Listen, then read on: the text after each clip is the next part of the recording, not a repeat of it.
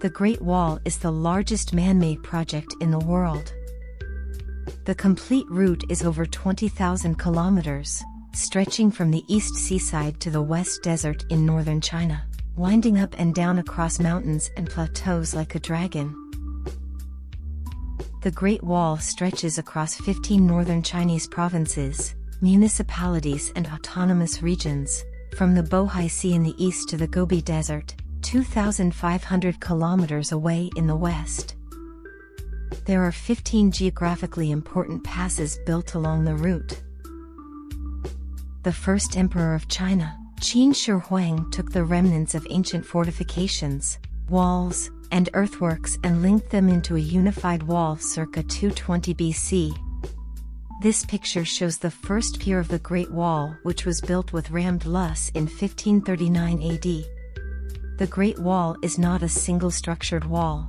It includes beacon towers, barriers, barracks, garrison stations, and fortresses along the walls, together forming an integrated defense system.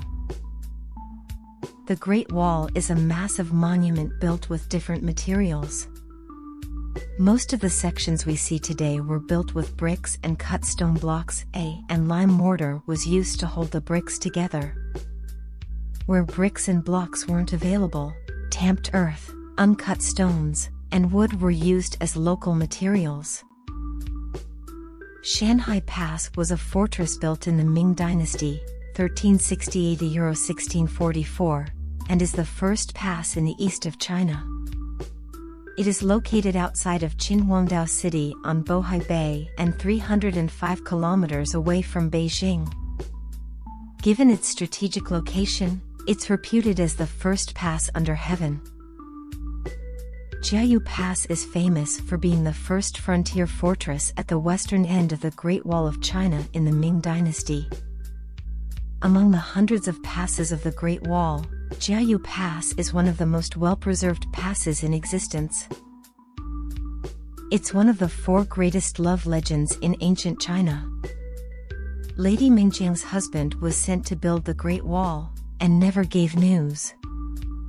She departed to bring winter clothes to him, but heard that he had already died. She wept so bitterly that part of the wall collapsed. Some say that the texts on the bricks is a method that General Qi Shi Huang devised in order to assess the quality of the bricks made by the soldiers, and to clarify the responsibilities. However, historians question this. The Great Wall is the product of countless labors over a period of 2,000 years, and is a feast of engineering. It also reflected the collision and exchanges between the agricultural and nomadic civilizations.